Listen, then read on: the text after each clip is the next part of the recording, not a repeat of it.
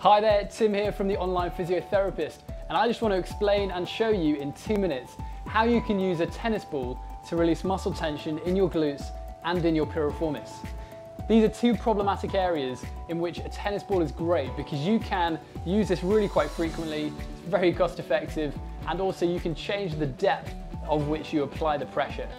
So how do you do this? Well, firstly for the glutes, what you're going to do is you're going to use this area here to pop that tennis ball in. So if you pop it in here, that's your glute extensors.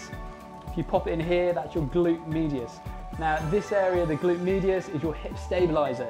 So if you struggle with back pain and things, this area probably is working quite hard and is also invariably quite weak. So we're going to pop it just in there, and we're going to use our arms for a bit of support, and you can just change where you feel that pressure.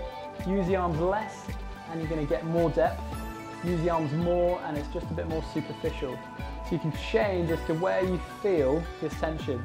In terms of duration of using this, you can do it anywhere from 30 seconds right up to 5 minutes and beyond. It's really however much you can tolerate.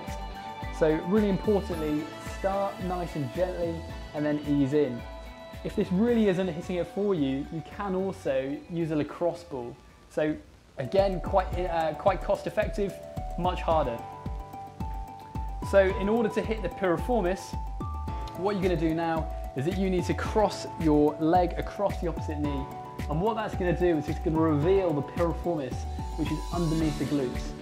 So we're just going to again pop that in, and you are going to feel this because this is quite a tricky area. And again, in a lot of our population, because we sit a lot, this area in here is really tight and really sore. So ease yourself into this nice and gently. You can progress from the tennis ball into that lacrosse ball. But yeah, you might only want to start with a minute or two in this area. And just little and often is probably our best advice. So there you have it, 2 minutes, lacrosse ball, tennis ball, best way to relieve muscle tension in your glutes and your piriformis. Subscribe, like us, and share this content because we're going to be sharing much more around how to use these simple tools to help you out into that world of less pain and more function. See you soon. Bye bye.